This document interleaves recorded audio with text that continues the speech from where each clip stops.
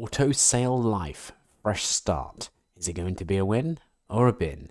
Let's have a quick read through of the description on Steam. Build an automotive empire. Buy, sell and customize cars to create your own brands and showrooms. Become a shrewd entrepreneur in this immersive car trading and customization game. Well, the name in itself is horrific, and to be honest with you, the game only gets worse in my view. You start off in your house, it's all asset flipping stuff, it's just terrible, and then you leave your house, that's part of the mission, you get into this car, and then you get told to drive somewhere, and the whole thing just looks cheap and tacky, and I'll come into some more detail about the things that are bad, so I won't go into it at this point, but and then you end up going to your car showroom that you presumably own, and then you get arrested. Then there's a small scene in a prison where you have to randomly walk around for no reason and get your dinner, and it's all ridiculously pointless.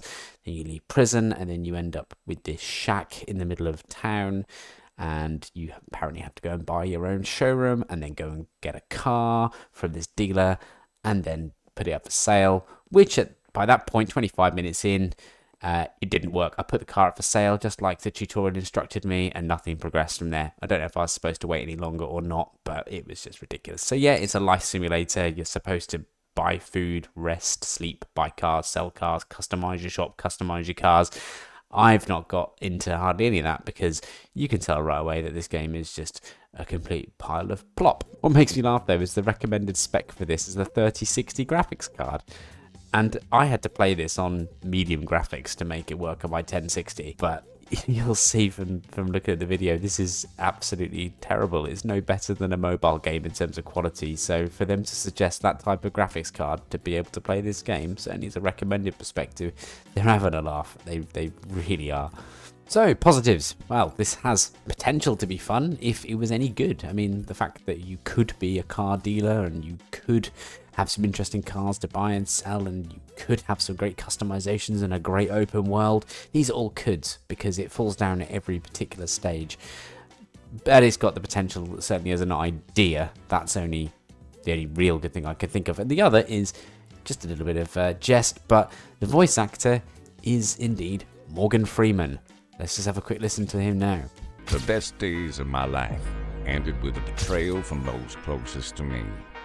My job, my fame, my money, all gone.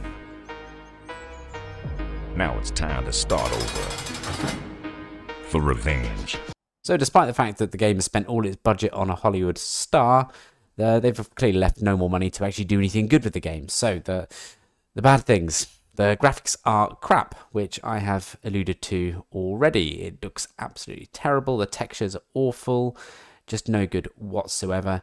Sound effects are horrific. If you hit a wall or go over a curb or hit anything, there's no proper noise. Everything just makes a generic bump or thud.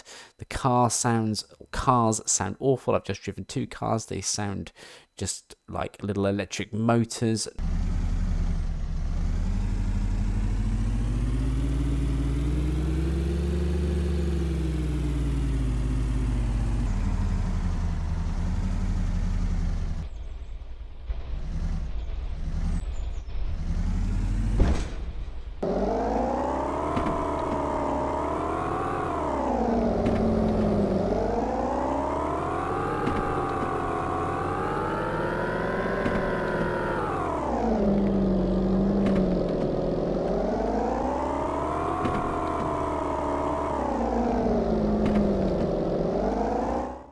So yeah, as you can tell, there's just no effort gone in there at all. There's no music, albeit maybe one slight backing track, which you have to switch on, and then when the track finishes, you have to literally press play again. That's awful. It's not well optimized. I've of course mentioned the 3060 recommendation for the graphics card here. It did work, as I say, on medium for me, and I was getting about 30 to 50 FPS. Fine, it made it run okay. So yeah, that's fine. But still, obviously, a negative with it being badly optimized.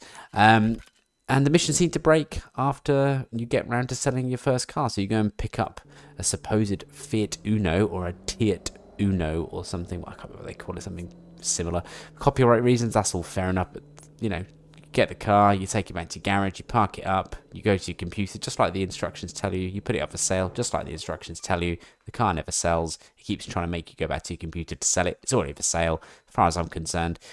it's broken. I don't want to play anymore because of the bad things I've already referenced. It's just cheap, nasty, clunky, horrific, dodgy. I don't know. It's just awful. But if it was a good up to that point, maybe I'd have a go, redo it again, and just see if it was me doing something wrong. But because I just found it so frustrating and boring and pointless and just horrific and just terrible all the way up to that point, I don't want to even bother trying again. I'm done. It's no better than a mobile game, and perhaps it will be on the phone. I haven't looked. Maybe it is on my phone.